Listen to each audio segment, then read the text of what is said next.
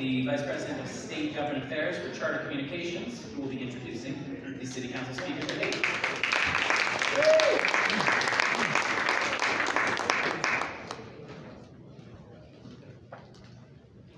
Thank you. Good afternoon, everyone. Good afternoon. Is everyone filled up from lunch? I feel like an election day at the senior center. We've all been there, right? Well, good afternoon. My name is Rodney Capel. I'm the Vice President for State Government Affairs for Charter Spectrum. It's a pleasure to be with you all. I'd like to thank City and State for putting this day together, and to the Museum of Jewish Heritage for hosting this day and this wonderful venue during the holiday season. Charter has been a committed partner in efforts to strengthen community access to the internet, expand broadband infrastructure, as well as the work to improve service daily for better overall customer experience. Since the pandemic, Charter has worked to provide broadband service to customers no matter where they live or how much money they make. From our vantage point, as the largest operator in this arena in the city, adoption poses the most significant obstacle to connecting households, and then broadband infrastructure as well is not the issue that we believe as challenges that we face. But we do believe that tackling individual affordability through socialized service administration or bulk service opportunities is the fastest and most cost-effective way to bring sustainable broadband solutions into homes. Charter has invested in these types of agreements. We've seen this work in our support at the local level, working with Do It and the Department of Homeless Services. We helped to facilitate wiring in 67 housing homeless shelters with children who are in need of that connectivity. We are currently in contract to do about 2 more of those across our footprint, which has provided almost 3,000 apartments in 64 completed buildings wired in homeless shelters. So we're proud of that work and proud of working with the city moving forward in that area. We look forward to work with all of you who are going into the council and those who are already there to partner in the efforts to close the digital divide. We have the infrastructure and experience and the shovel-ready ability, we think, to make a meaningful impact to work with this council. Charter has also made investments in communities across the city. We have 40 internet learning labs and public libraries, nonprofit centers, and community spaces like the Hispanic Federation and National Action Network House of Justice. We've partnered with Empowerment Learning to help students and their families improve digital literacy by providing grants for computers, learning services, and guided workshops. And we have provided some funding for groups like the NACP, Empire State Pride Agenda, Make the Road, and Chinese American Planning Council, and many others. We saw 2021, our city transformed politically into a short period of time following the municipal elections of this past year. Term limits resulted in 35 of the 51 seats turning over, in addition to open seats for mayor, borough president, and city controller. We saw over 250 candidates run for office in 2021. Some of these council races had 10 candidates in a race. So your presence here today, for the members who are here, is both a blessing and a salute to the hard work you all made to represent your communities across the city. I'm in the fun position of being able to welcome the panel immediately following lunch, but no matter, we are having an exciting discussion coming up about the importance of the City Council Speaker and the candidates who are trying to obtain that role. It is my honor to introduce 2 moderators for discussion today, both who are savvy, experienced, and in-the-know professionals. First is Esteemed, an attorney with the renowned firm of Greenberg Tribe. Is India here? Oh, I didn't India +1. India's practice is focused on government relations. She has a diverse background, including trial practice, election law practice, minority and women business enterprise certification, guidance, policy, and legislation development, government relations, and community engagement. And she's a former council staffer, most important, like myself. And next is Ken Fisher. Member of Code of Honor, one of the top 100 law firms in the country. Ken has a deep knowledge of New York City and state issues. Ken practices concentrated on the public realm of the metropolitan area. His experience includes real estate development, zoning and land use, administrative and regulatory law, government contracting, litigation, and investigations, and most importantly, he's a former council member. Eddie and Ken will moderate a panel that includes council members Adrian Adams, Diana Ayala, Justin Brennan, Francisco Moya, Keith Powers, Carlina Rivera, and council member-elect Gale Brewer, all folks who I've worked in the past with and think very highly of. I wish you all the best. I don't have to tell you because you would hear all day long about the job of the city council as being a 24/7 assignment, but the role is probably in speaker debt 10 times more. Having worked for a speaker in my previous life in government, I know how difficult the role is and the challenges that come with that position. Next to the mayor, the speaker is probably the most visible and talked about influential position in city government. And I'll let this panel obviously enlighten us, but I know it's going to be a long fact-filled day. City council debate is about an hour, so may as well be, it's going to be one of the more important things of our conversation today, but I urge you all to listen, to learn and hear from India and Ken about what they have to say. As we close 2021, I want to wish you all a very, very peaceful and happy holiday season. And I look forward to working with all of you coming into office and those who are still here. It's a pleasure to be with you.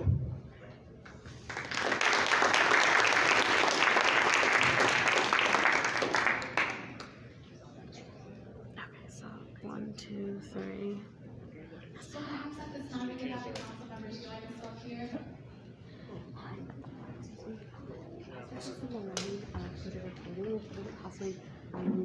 You could just a little bit. I'm so sorry. Thank you. You just don't want the tops of your head in the background. Like you're really not.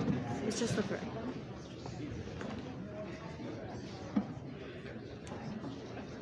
Sorry about that. It's okay.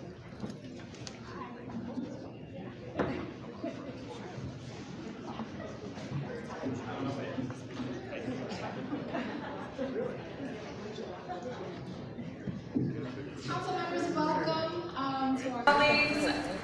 Welcome, newly elected and re-elected council members. Congratulations on a major accomplishment.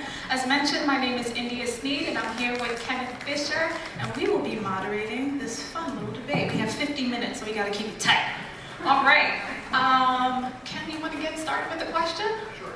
So we're only going to ask a couple of questions.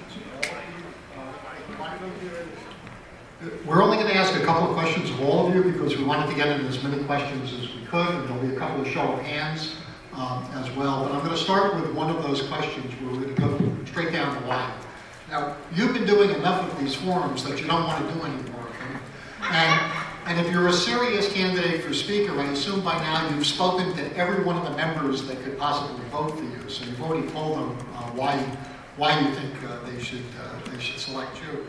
But what I want to ask you is, tell us something about yourself that your colleagues don't already know.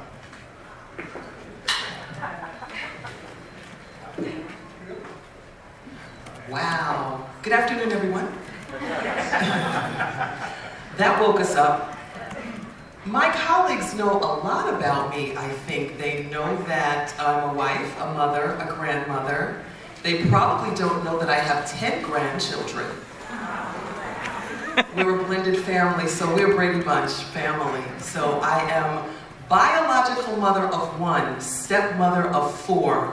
We've raised 4 beautiful individuals in Jamaica, where I've lived for 32 years. So I think that's probably something that my colleagues don't know.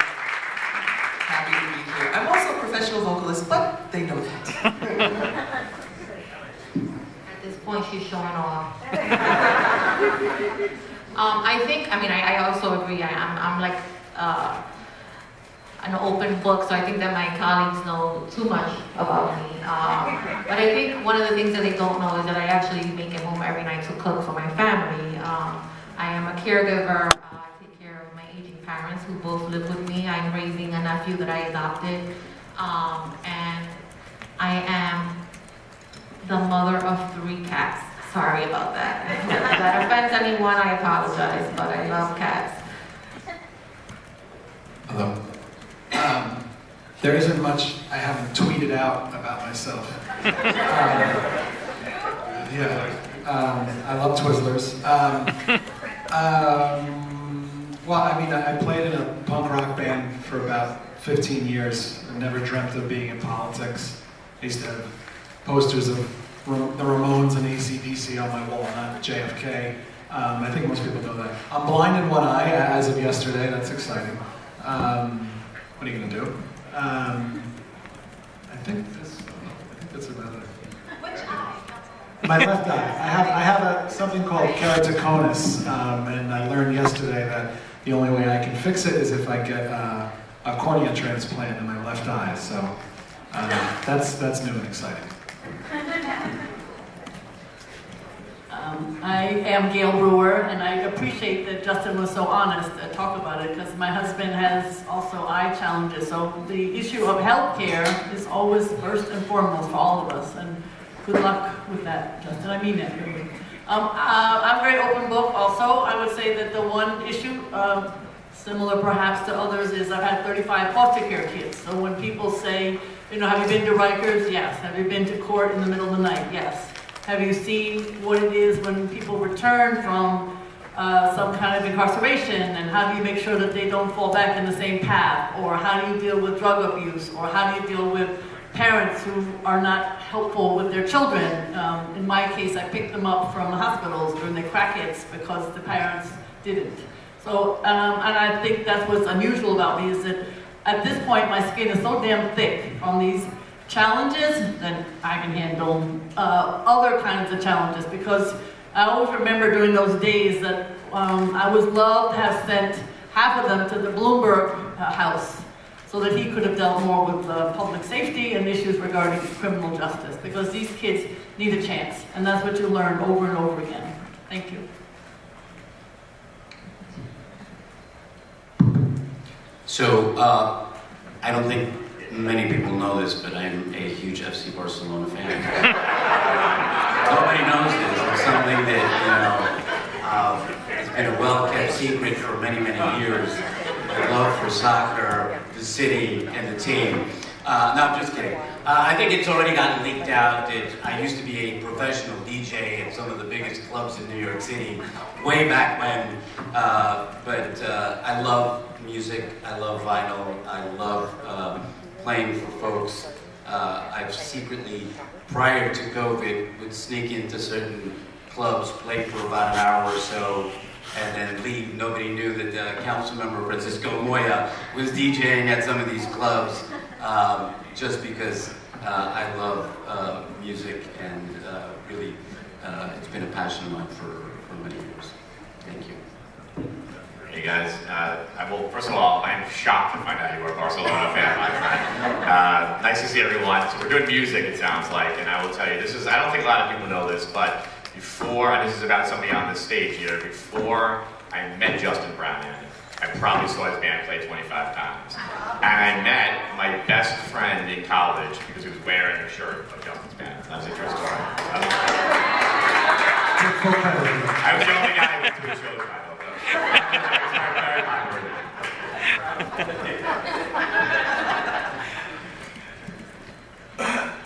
Hello? There we go. Real revelations today.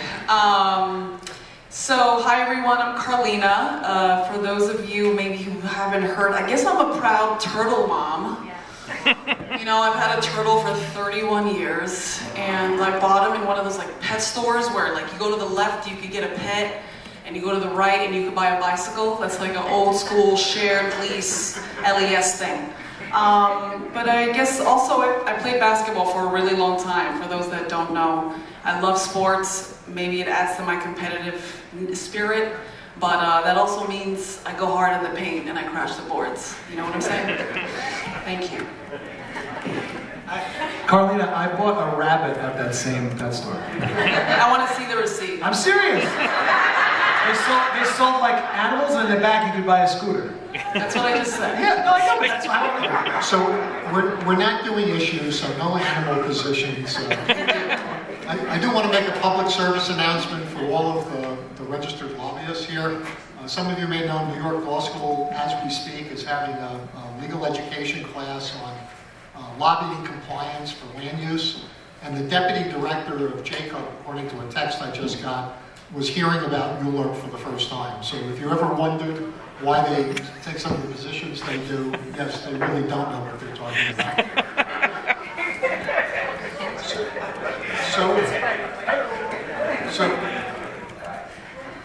And just one more thing before we really get into the thick of it. Just wanted to share some ground rules. So first, you're going to hear from everyone on a large number of topics. Should I repeat everything? Dang, okay. So before we get into the thick of it, just want to go over some of the ground rules. We want to hear from everyone on the stage. So some of the questions are directed at particular council members. We'll also have a hand raising session. When you all do answer, we do ask that you keep it at 1 minute. It's going to be very uncomfortable if I have to say, council member, you're going beyond your time, so please don't make me do that, okay? And if you do specifically call out another council member, they will have 1 minute for some sort of retort. So, Ken, did you have another question that you wanted? Okay, so here we go. Councilmember Brandon, you're in the hot seat. Do you support increasing the amount of money designated for participatory budgeting? Absolutely. I think not only do we have to increase the money, you mean the pot that we let the community vote on? Well, actually the infrastructure. Oh yeah, well I think that's might be even more important. I think giving, PB is a great program. It's something I promised to do in my campaign because my predecessor did it, and then we did it. Fortunately, COVID, we haven't been able to do it. I think it's been great. I think the biggest challenge is making sure that the members have the support they need to run a great PB campaign. Because it's a great organizing tool, it's a great way to demystify government and how much stuff costs for your constituents, but it's hard to, if you have a small staff, another reason why we have to increase our staff budget, but if you have a small staff, to put 2 staffers only doing PB is very hard when you're also doing constituent cases, so I'm all for increasing the budget, but especially for the infrastructure. Adam Munson. So, Councilmember Adams. Despite everybody's best efforts, it's impossible to be in more than one place at a time. And all of you have district responsibilities, you've got ceremonial responsibilities, and then you have responsibilities to the council. What do you think is the optimum number of committees that a council member should be on? Is it the more the better, or is it a smaller number so you can concentrate? What do you think? Thank you for the question, Ken. You're asking that question to someone that was appointed to 7 committees as a brand new council member, and I take it as a compliment and a curse at the same time. Thanks to our present speaker. I was a member of general welfare, of finance, BNT, I'll throw that in there as well. It's not a committee, but it is an appropriation on the council. Also, a member of rules, privileges, and the elections. Public safety, civil service and labor. I'm probably leaving something out, and it's only because there were 7 committees that I was totally committed to. Still am committed to those. Is there a number? I think there should be, because I think that 7 committees is a tremendous responsibility for any council member that has to focus on a district, on legislation, and their work at City Hall as well. I feel that I was very effective, still am, still love what I do, wake up every day on purpose, with a purpose, serving every single committee that I've been committed to since day 1 in the City Council.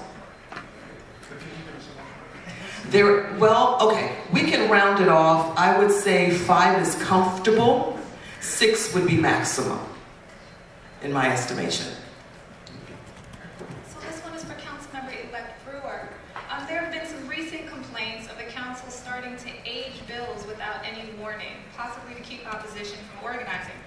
In the interest of transparency, would you commit to a larger notice period, except in the case of a genuine emergency? Absolutely, yes. I think that the aging, which is, you have to put it on the desk, and you have to have enough time, not only for the members to read it and participate, but for the people and the advocates who have worked so hard to get that bill passed. I'm all about transparency. There may be some budget or other situations where there's a message of necessity, but I would opt most definitely for transparency and as much aging and public as possible. I would also change some of the, as you heard earlier, transparency in social media so that it is also available on social media. So this is a question for Councilmember Moya, and I want to preface it by saying I'm not trying to pick a fight between you and the speaker, so don't misunderstand this. But as you think about what it would be like and to sit in the chair that he occupies now, can you give us an example of something that you might have handled differently than he did? Look, I think that what we're seeing now, and I'll give an example, with the rezonings that we're facing in the city of New York, the member deference issue is played a critical role. For me, it was the blood center as the example of why it's important when we have rezonings that are coming up that have a profound impact on the city of New York, and it's not just a spot rezoning. We really need to involve more of the members and the committees that are relevant here to speak out about what they feel is important there. I would never get into the rezonings that are spot rezonings of a local council member. They know what's best, but I think when we have projects that present themselves that have an economic health impacts throughout the city, that's where I feel that we have to move to a more democratic process in approving those land use issues. Councilmember Rivera, are you open to having the council modify or repeal term limits or put it on the ballot? Usually open to putting it on the ballot and letting voters decide. Right now I think term limits are very appropriate, and I think too, has been serving us well. I realize there's a lot of frustration. You're going to put forward projects that you're not actually going to get to cut the ribbon on, and that can feel a bit frustrating.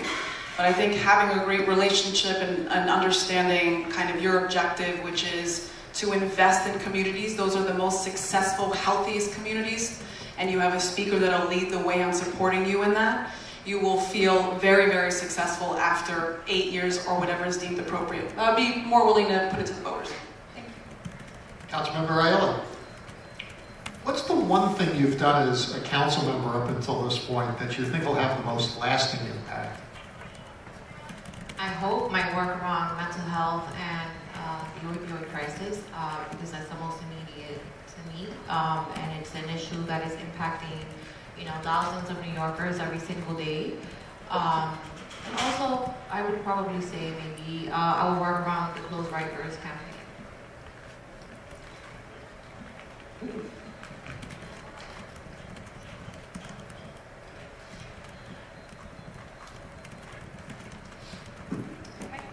Councilmember Powers, should the mayor-elect weigh in on his preference for speaker or stay out of the council's business? Ooh. Look, I agree with the mayor-elect's position, which is this is a vote of the colleagues of the members of the city council, and I think it's appropriate for him to have, an opinion on it. But I think that this is a decision that we should make as people that are going to be working in that body, and we have to feel comfortable with who's going to be leading it. So I think it's up to the council members, and I think his position has been the appropriate one. So this is going to be a show of hands question. It's the question that many of you came here to hear the answer on. And Indy and I drew straws. I lost. So I'm going to ask by a show of hands. Yesterday, a number of progressive organizations demanded that you not accept or seek Republican support in getting to your 26 votes. I think everybody knows if you have 26, you have 51. But to get to your 26. So please raise your hand if you will accept or are seeking Republican support to get to 26.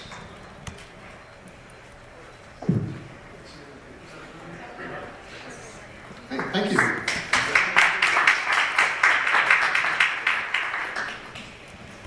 So as a follow-up, will the minority leader be part of the budget negotiating committee?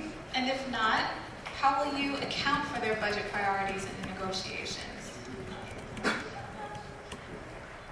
Maybe a quick answer down the line. I don't know. Yes. That would be a yes. Yep.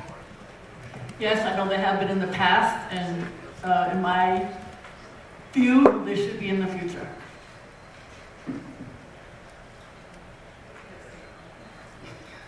Look, I think there's a reason why we have a Democratic majority. My experience in Albany has always been that we conference the Democratic side without having to have Republicans in that process. But there is a shared role that we have to have when the speaker sits with the minority leader to discuss their priorities. I look at that as the model which I would take going into this year. Yeah, my answer is yes. And Steve Mattio's on BNT right now. And I think actually, not only as a voice for the Republican caucus, but a voice for his borough as well. I think it's been important. So I think it's appropriate to keep the minority leader on.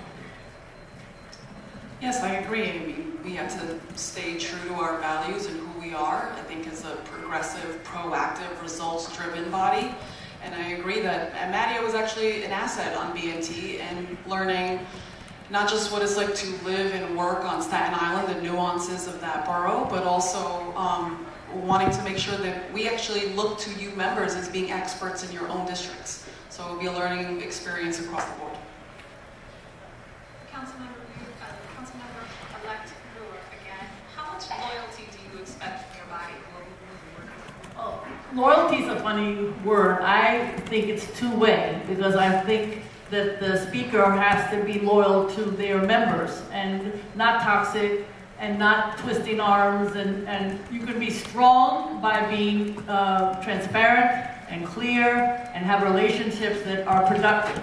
And that's how I, 12 years in the city council, passed a lot of bills that way, and similar as borough president. So the answer to your question is, it's a two-way street. I believe in sometimes you can get to consensus, or sometimes you say, this is what I think is best for our city and for our city council. We want to work with the mayor, but we are, number one, the legislative body. So I think the answer to your question is, it's not loyalty, it's how we can work together to accomplish the agenda that New Yorkers are really, really anxious about us accomplishing. This is a question for Councilmember Powers. I don't know if any of you saw an article that went online in the Times today by Michael Kimmelman, their architecture critic. It's about the big U in Lower Manhattan, but put aside the merits of the project, the fundamental thrust of the article is about how if you build trust with communities, you'll get more buy-in even for controversial things. And Keith, you had a lot of experience with that with the East Midtown process. What lessons did you learn from that you think you could take to being the speaker and building trust with 8.5 million New Yorkers? Yeah, great question.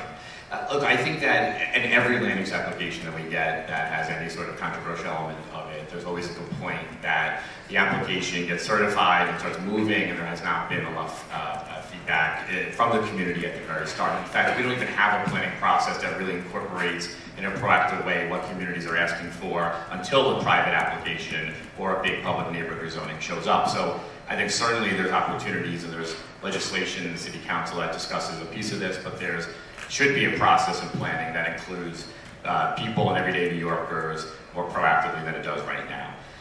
In East Midtown, what we did, I have inherited most of the projects, but Borough President Brewer, my predecessor, there was an end of Bloomberg attempt to try to upzone East Midtown to do a lot of sort of modernization of Midtown, including the hundreds of millions of dollars in transit infrastructure that comes alongside of that. That's how we got One Vanderbilt. That's how we're getting a number of other projects.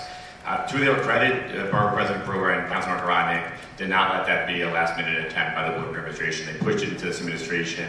They got the committee at the table. We got very, very successful rezoning. And as we speak, we have probably also already approved 5 or 6 projects that are going to bring in about $1 billion of subway improvements in East Midtown, bringing East Side access into Midtown, and do a lot for maintaining that as a commercial hub. So I think we all can recognize that the community should be at the table, be part of the process. And I think in some of the rezonings we have that are coming through my district even now, we've started with the borough president, have started a process where you have to commit to the table a year or 2 years before that rezoning got certified. And we made tremendous progress. We're not there, but we made tremendous progress to get the community more on board and to see their comments reflected in the application. So I'll just end on this note because I think my time is up, you know, we do, like going back to what I said at the beginning, like we have to have a process in place where communities don't feel like they're under attack when a rezoning comes. Because like on the Blood Center, other projects, we want to get these projects done. We want to create good jobs and economic activity in the city, and we want to reduce the tension when we do that, and that's one way to do it. Thank you.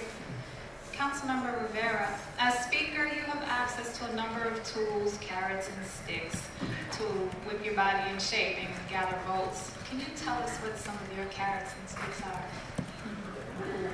Carrots and sticks. Well, I mean, you want to go into this with the vision of building a safer, more equitable, affordable city for every single New Yorker. And I think with carrots and sticks, I guess I wouldn't quite describe it like that, though I appreciate the question, is how do we get people to build consensus? It can be very, very difficult when, you know, maybe our ideologies aren't exactly aligned or it's a very broad political spectrum. I think the answer is communication and listening. I think everyone can get better at that, regardless of your profession and through adulthood. So I think if there's anything I've learned over the last 4 years, it's that to continue to communicate, to be honest. That's how I would lead this administration, lead this body, which is with honesty and with integrity, and to make sure that we're constantly in communication, talking about the issues that are important. I think we have to also make a list of priorities. And so, for example, if we're going to be more proactive about the budget, we'll discuss our priorities as a body and then put that forward in a transparent, public-facing way at the top of the calendar year. So I think that's a way of letting people know that not only am I listening to you, but we have publicly committed to it. So this is for Councilmember Boyda. You know, building camaraderie and relationships among council members is not always easy to do because you're all committed to your own being in your own districts, but it's an important role for the speaker to play. So, other than having a soccer game at the summer retreat, what ideas do you have to create opportunities for members to sort of interact on a social basis? Look, I think that the new members have been doing a tremendous job so far in how they have gone to each other's events. The ability for them to truly come together is something that we need to continue to replicate in this body. Look, I've built lifelong friendship with folks. In Albany, it was easier because we were all there, right? In the city, it's different because you come in for the stated meeting or you have a hearing, you immediately have to run back to your district. There's no real time for the folks to kind of get together. We have to start building more of a structure that has the ability to do some retreats and dinners. Those are important, but for me, as speaker, it's also being able to go out to your districts, sit with you. We've all done that, but it's the ability of really getting to know one another. We always find out that we have more commonalities than we do differences when we speak. And I think it's an important tool for us to be able to, one, understand each other. We may have different political views, but we need to be able to be civil towards one another, have the ability to understand different points of views, and that really comes with building relationships where you can see where that person is coming from. And I think that that's something that we have to do. Obviously, it's not mandatory, but I think it's something that we have to do because we will be a better body when we are able to come together. Now this question is going to take us down the line. Is it the job of the speaker to be a foil to the mayor, as Gifford Miller often was, or as a partner, as Christine Quinn often was? That's a great question. I think that there has to be a balance between both sides of City Hall. What we need when it comes to the relationship between the mayor and the speaker should be a partnership and a pushback. So as speaker, in having the relationship with the mayor, I would have that perfect balance between partnership and pushback. We are going to have to prioritize New Yorkers. We are right now facing something that we've never faced before. We're looking towards a post-pandemic New York. So the speaker and the mayor must have a collective vision together, not separate, but a collective vision for the greater good of the people of the city of New York. We are right now hurting. Our seniors are hurting. Our youth are hurting. Our residents are hurting. We've taken measures in the budget in the past, and our budget has been slashed in places that are just immeasurable, and it's taken a toll on the city. It's taken a toll in healthcare and sanitation. Garbage piled up all over the city. We're looking at our schools with the remote learning, our children with a digital divide that has been spotlighted because of this horrible pandemic. We're going to have a speaker that understands the intricacies of all of these avenues, and somebody that's going to be able to partner with the mayor, and somebody that is going to be able to push back to the mayor when need be. And I am that leader. I've been in all finance arenas within the New York City Council and a million trillion committees in leadership, and member and co-chair of the Black, Latino, and Asian Caucus, the largest caucus in the entire New York City Council. Thank you. So I agree with Councilmember Adrian Adams that there's a balance, right? I have a good relationship with, Mayor de Blasio now, but, it hasn't stopped me from disagreeing with him from time to time. I try to do that respectfully, but I think that is as a member. I think as a speaker, it is important that it not just be a conversation between the mayor and the speaker, but that the speaker is a representative voice of the body, and that those conversations, right, those interests, and the agenda of the entire body has to be first and foremost in those conversations. I agree with Councilmember Ayala. You need to know when to be a check and when to be a partner. Ultimately, you're always going to be a partner because the City Council is the co-local branch of government and how the city is run. But your job is to advance and protect and defend the mission of the City Council, what your members want to do. So ultimately, that is your number one job. And having a united body is then how you can get things done in working with the mayor. But first and foremost, you're there to advance the priorities of the council. Well, I guess I can tell you stories about Gifford Miller as the speaker, and I can tell you stories about Christine Quinn as speakers, because I was under both of them. I would say that the challenge, for instance, in the Quinn-Bloomberg was third term. That was about as challenging as it got, because arms were twisted and people were literally sick in the bathroom because they couldn't make up their mind about that vote. I did not vote for the third term, in case you didn't know that. But I say that because those were really tough times, and I would hope we never get to those kinds of points. That the way I hope to lead is that you work with a strong body where the body is really feeling positive about what the leadership is and what they're doing. And one way that hasn't been brought up, because as borough president, I can see that the boroughs could be stronger. So I know we heard about Staten Island, but all the boroughs are different. And so how could you strengthen the boroughs so that they feel that what they do together could also be a check in a positive way, as well as a partner with the mayor? Not to mention the fact that we really, as a group, understand the budget. The budget hasn't, sometimes in the budget, there are similar items to Peter Ballone being the speaker. So how do you take a look at that budget that is really the way in which this city is guided and have a real discussion so that it's clear that the City Council may have some different priorities, but ones that we could work on with the mayor. So the idea for me would be very strong membership that is comfortable and knowledgeable and thoroughly briefed on what their district needs and also how to get there. And that's what I'm good at. How do you get to this challenge and solve it and find a way that it is good for New Yorkers? But I could tell you Miller and Quinn stories forever. Look, I think you can never be a rubber stamp for the mayor.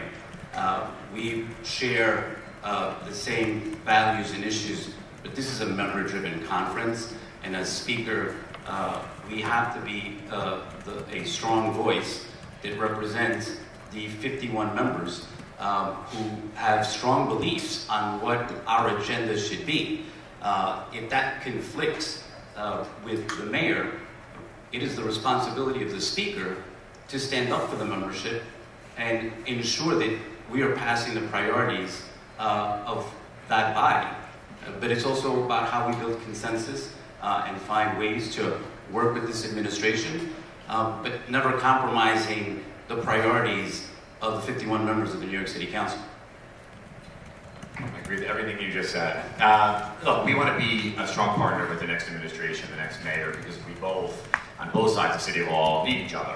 We pass legislation, we have to do a budget together. So there are going to be moments when, as a council, we are going to have a different set of priorities, and we have to clearly articulate those. And just like Councilmember Moya said, if we have a difference of opinion, then that's the consensus of the body, and then we will have our own voice in this process.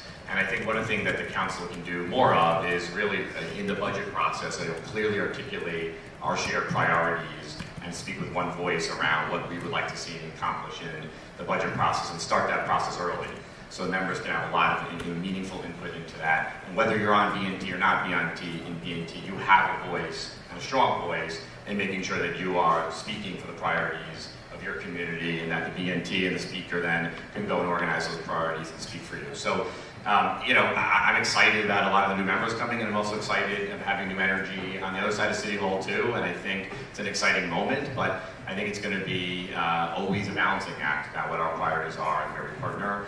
But I think that's why you have to be somebody who can be a consensus builder, and you have to be somebody who can organize and articulate the priorities of the various and diverse members of the City Council. I think it's a false choice. I don't think it should be, I disagree with the premise that it should be either or.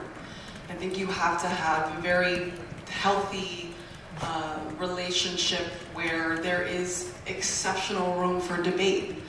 Whether I'm Eric Adams' favorite candidate or not, you have to be an independent person, and you have to make sure that you are operating in a way that looks out for your members and the people of New York City first and foremost. And we should absolutely not be a rubber stamp. That is just counterintuitive, it's counterproductive. We have a charter mandated responsibility of oversight and investigation. That is what we are supposed to do, and that it especially goes for the agencies related to the mayor's management. So I am also excited. I think people want to improve the city. I think we're going to be living with this pandemic for a very long time, and we have to lead a just recovery. So we need to make sure that the mayor is successful. No one benefits from a mayor that is not. But we also have to make sure that we are that independent, proactive, results-driven body. So this is a question for Councilmember Helen. You were the Deputy Chief of Staff to the only City Council speaker who didn't lose a citywide primary, if my memory is correct. Councilmember Melissa Viverito. What would you do differently than what she did? And what would be different about your approach to being speaker than Melissa's approach? I wish that I could answer that question, but to be frank, when I was a Deputy Chief of Staff, I was a Deputy Chief of Staff. I was working my district. I was making sure that services were being rendered. I was making sure that people were housed. I was dealing with displacement. I was dealing with food insecurity issues, and so the last thing that I was paying attention to was the speaker's, leadership style. As a member, as a person that worked with Melissa for close to 15 years, she was always very driven, good on the issues, and I appreciated her honesty. I think many of you know, Melissa, has, like my mother says, no hair in her tongue. She says it as she sees it.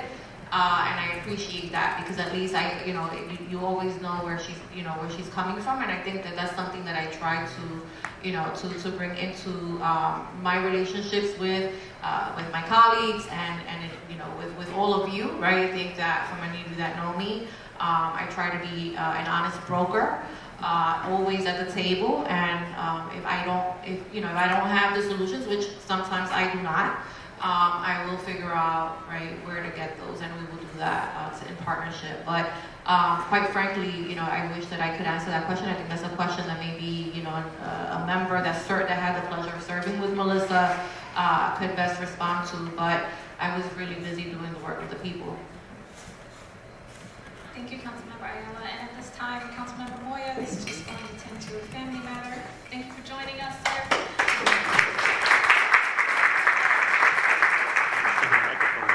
Councilmember, my councilmember, by the way. You yourself. And I would tell you you're my favorite constituent. Hello. I thought maybe now was a good time to bring that up. Gotcha.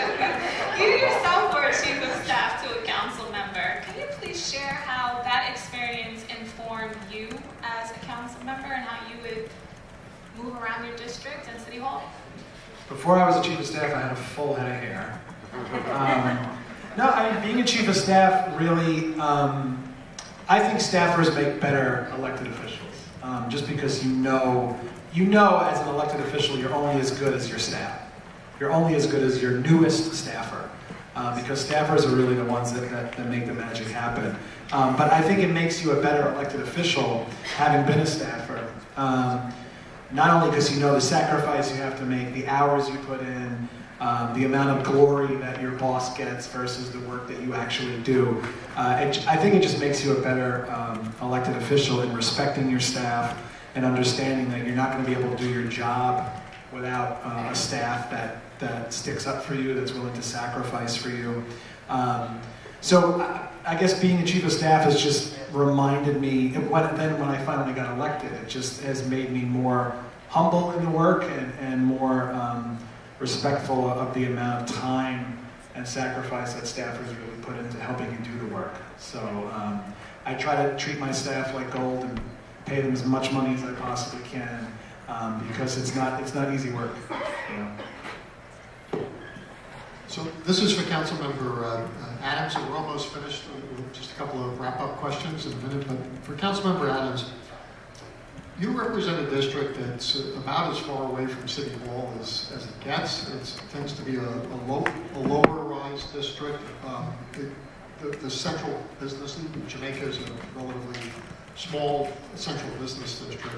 So for your colleagues to come from really built-up, dense areas, Councilmember Rivera's district couldn't be more different than yours. What would you say to the council members who have just a whole multitude of problems that you don't have just because of how their districts serve as central business districts? Oh, I'd love to invert that question because there are council members that don't have the issues that the outer boroughs have.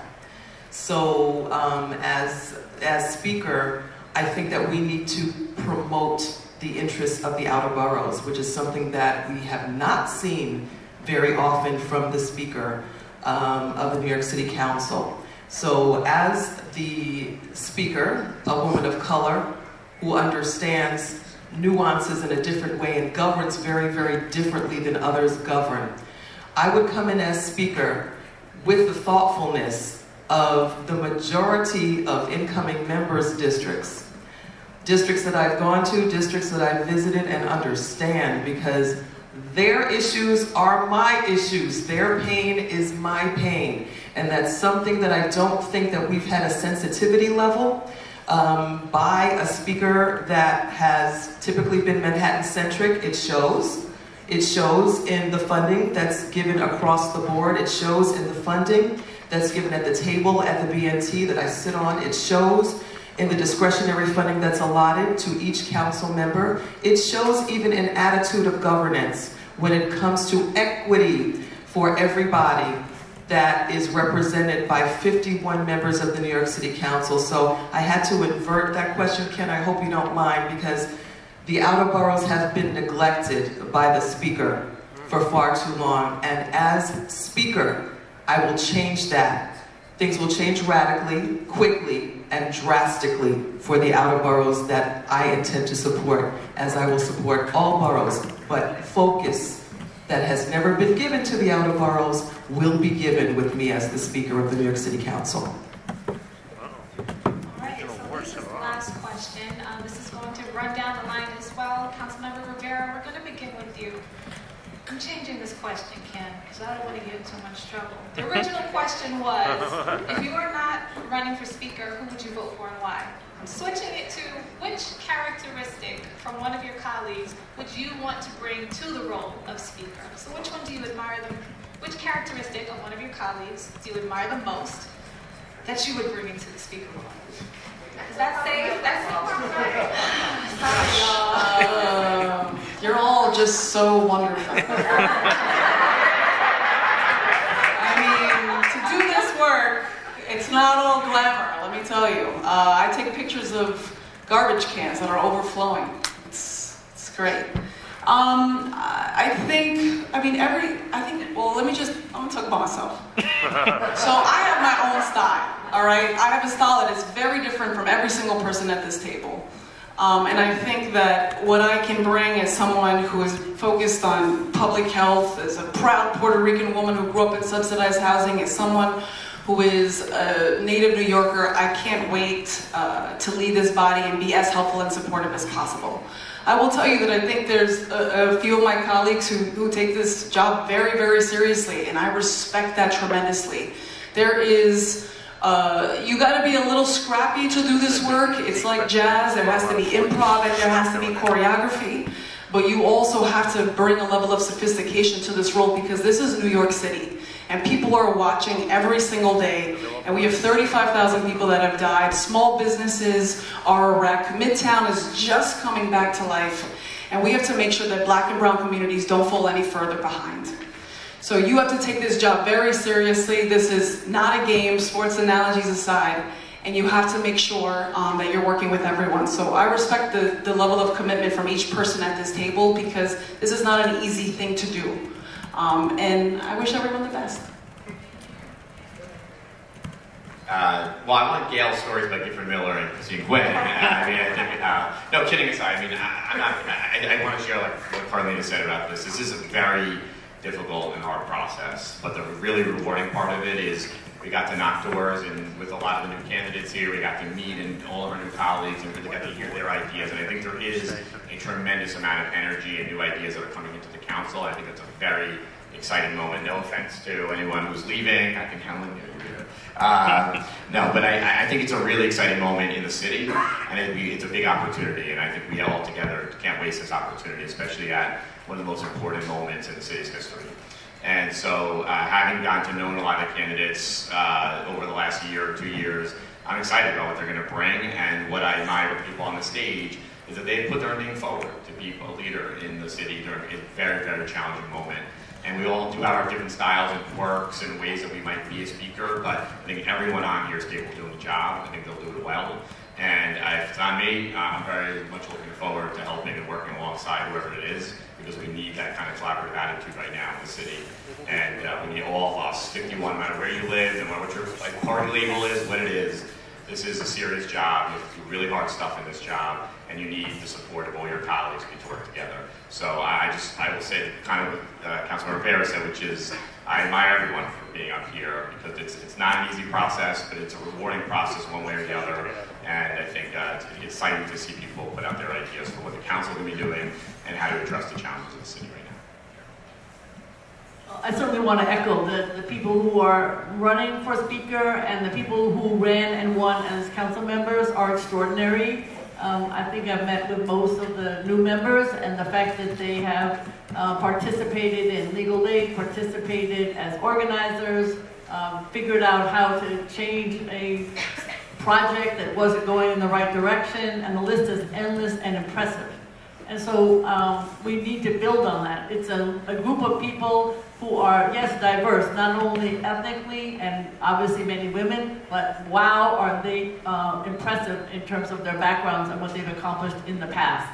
Former members of the assembly, it's phenomenal. So the question is, how do you take all of this and make the city a better place? And one of the ways it is, I think that we can have to focus is this land use. I've done 200 ULURPs.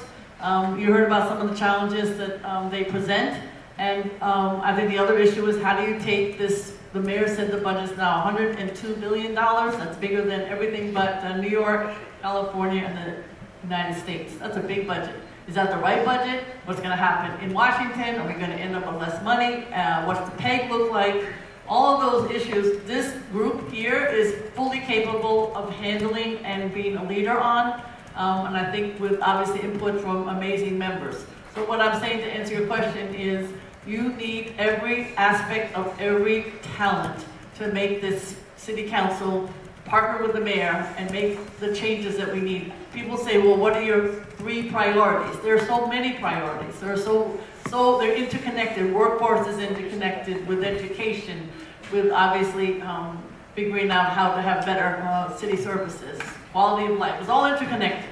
And so the talent that's here and the talent that comes with the new members is what is absolutely fully part of the agenda in order to make changes.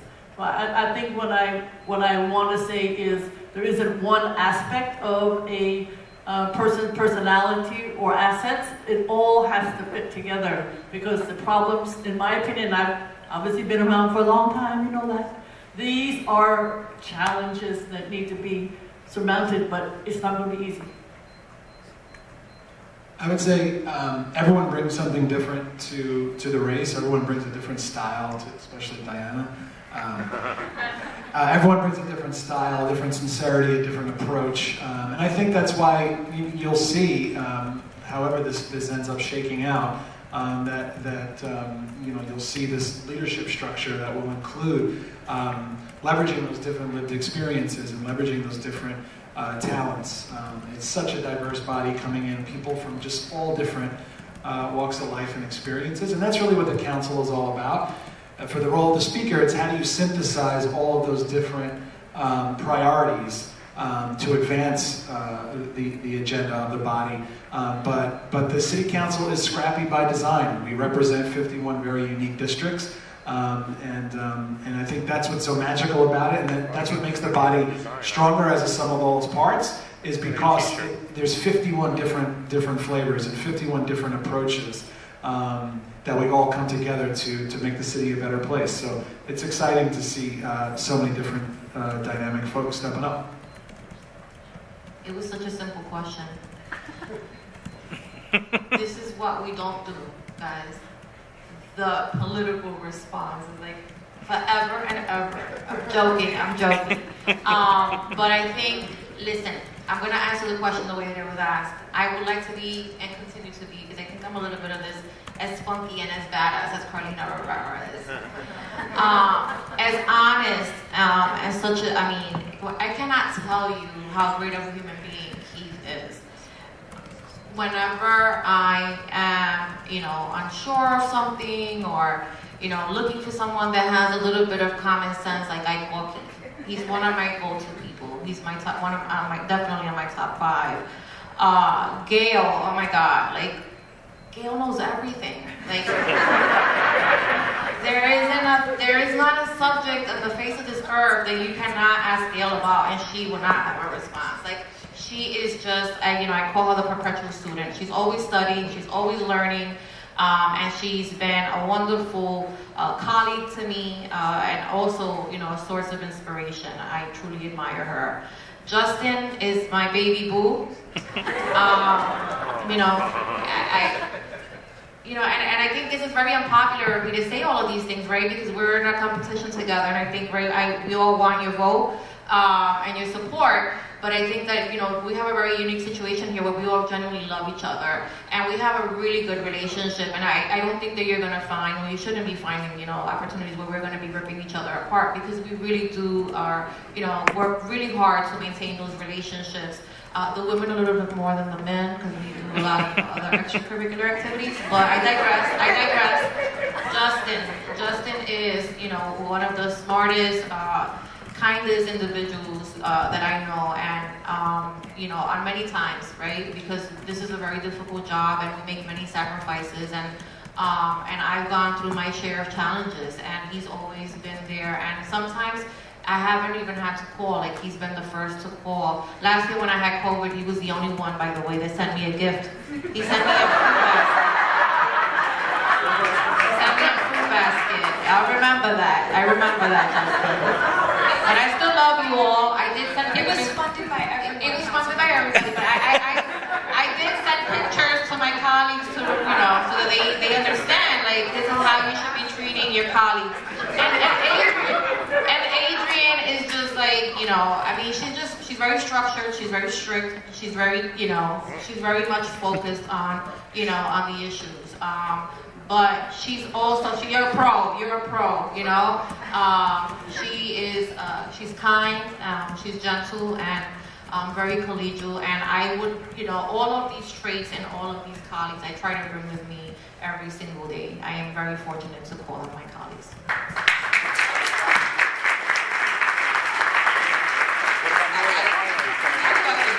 Lady Di, I mean, she just really, encapsulated everything, and she answered the question the way that it was asked. So that's the lesson of the day, and I'm not going to top that by going down the line, because I think that my colleagues know we all have individual relationships for such a long time. We've been colleagues for 4 years, and we've all had independent, fantastic relationships one-on-one, and that is genuine. And even Gale, as Manhattan Borough President, the ultimate respect, and I've always told you this, the ultimate respect that I have for you is just beyond. Thank you. So I will say that they know how I feel about them, and it takes a lot of heart to do this work. So for our incoming colleagues, you've got what it takes, because your districts elected you to speak for them. This job is not for the faint of heart, but you did that. And I'm going to drop the mic for you right now. You did that.